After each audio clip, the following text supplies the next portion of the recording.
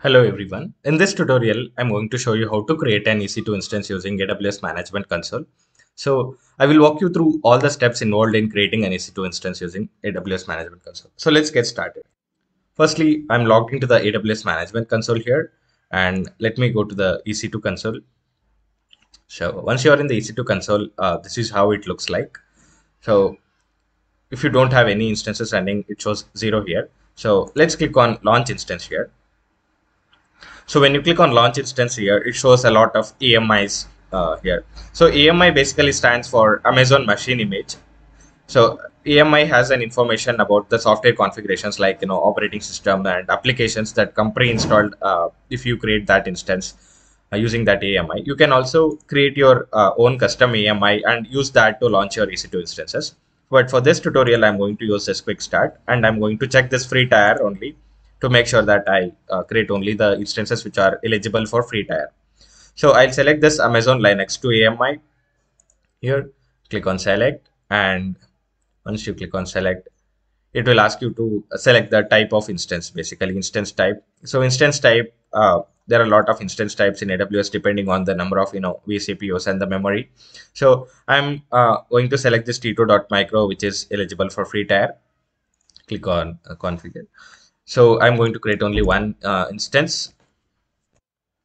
And this is all the networking configurations. We'll leave all this to the default itself. And in the later tutorial, I'll explain you what each of these mean and how to configure these network settings depending on your requirement. But for this tutorial, we will leave it as default and click on next, add storage.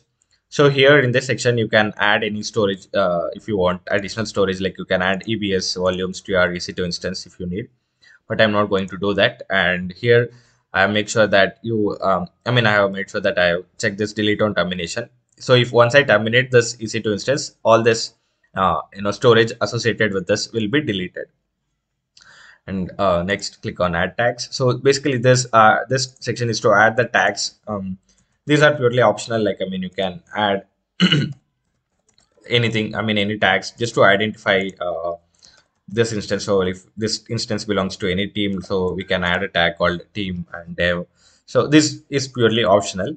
And let's click on configure security group. So the security group is where you configure the inbound and outbound traffic to your EC2 instance. So basically, what do you want to, whom do you want to allow to connect to your EC2 instance and stuff like that. So if you see, we are creating a new security group. Let's call it my EC2 security group. And these are the rules that are, so if you want, you can remove the rules or add any new rules that you want. So if you want to allow an HTTPS traffic or HTTPS traffic into your instance, you can select this and you can allow on port and from where do you want to allow and stuff like that. So I'm not going to do it here. So I'm going to add only one role, which is I'm going to allow SSH connection into my EC2 instance. And this is the source. From where do you want to allow? So you can select any custom IPs here, or you can select anywhere. So when you select anywhere, anyone from the internet, connect to your EC2 instance if they have the PPK file. So this is not a recommended setting because it exposes your instance to your internet. So, but I'm going to select this for now and click on review and launch and click on launch. So this takes to this key pair. So key pair is basically useful when you want to connect your EC2 instance using SSH clients.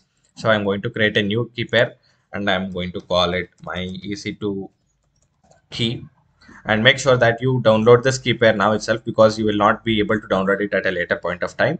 So when you click on download key pair, it downloads this PEM file, and once that is done, click on launch instance here.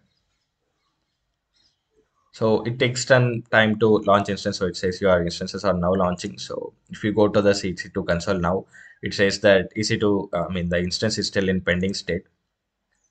So let's give it some time. So now if you see that my instance is in running state. So if I click on this instance, so these are the instance details. This is the public IPv4 address of this instance, and these are all the other information set. So I think I gave you a brief overview on how to create an EC2 instance using AWS Management Console. So that's it for this tutorial. Thank you, and please subscribe to my channel.